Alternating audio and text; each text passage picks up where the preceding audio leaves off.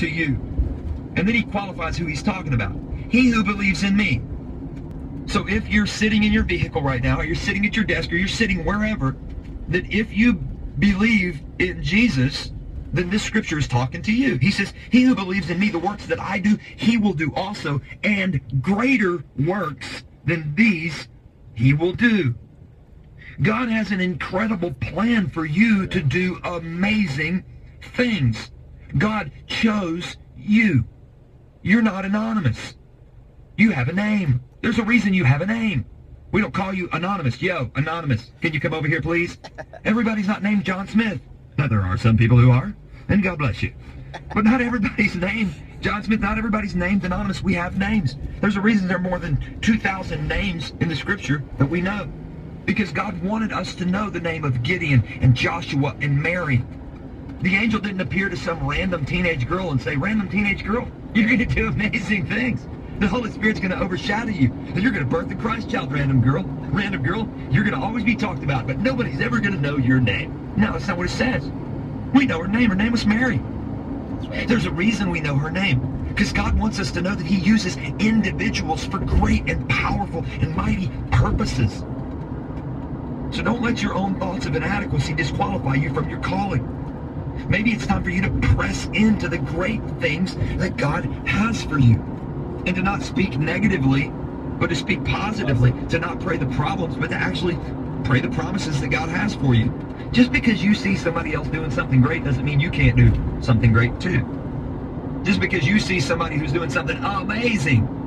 The problem with a lot of us is we begin to compare ourselves to other people. Right. And we say, well, you don't understand. I can never do that. Well, guess what? Genius, you probably can. Because God didn't call you to do that. Right. I remember one night I was sitting, I've been invited to a conference, and Christine Kane from Hillsong, Australia, was speaking at this conference. And I'd been invited as a pastor, and so I'm sitting on the front row, and I brought my biggest Bible, you know, because as pastors, we got to look like we got it together. I had all the, like, colored highlighters, and she was, like, telling me to turn to Lamentations, and I couldn't find Lamentations, so I was, like, in Matthew, highlighting, acting like I had the scripture. I'm sorry. I apologize. I said it on air. I apologize. I'm the pastor, but we're not always perfect, folks. And she's up there preaching. She's from Australia, and she says this. She says, lately, God has been waking me up every morning at 4 a.m. for the past 4 months, from 4 a.m. to 8 a.m. God has been telling me the deep secrets of the scripture. I don't know why she kind of sounds like a pirate to me, but she kind of does. And if you know Christine Kane, please, oh dear Lord, I just said that on the air. Please don't tell her if you know her. She's not a pirate. She just, that's my impression of her. She says from 4 a.m. to 8 a.m., God's been waking her up and speaking to her. Now, on the outside, I'm going, oh, hallelujah, like pastors are supposed to do. I'm going, oh, come on, preach. That's a good word. But on the inside, I'm going 4 a.m. to 8 a.m., dear Lord, I can't even pray from 4 to 8 minutes some days. In fact, sometimes I get to the bottom of a chapter in my daily scripture reading and I forget what I even read.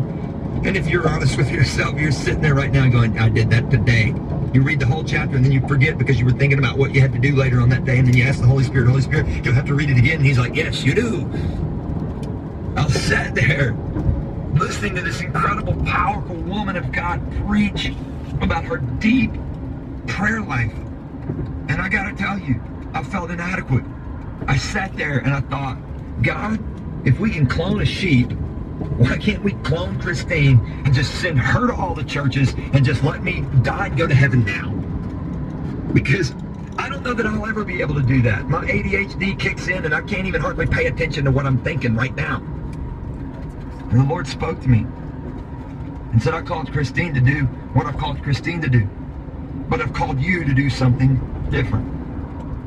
I think sometimes we make an excuse and say, well, I'm just waiting on God to show me what I'm supposed to do.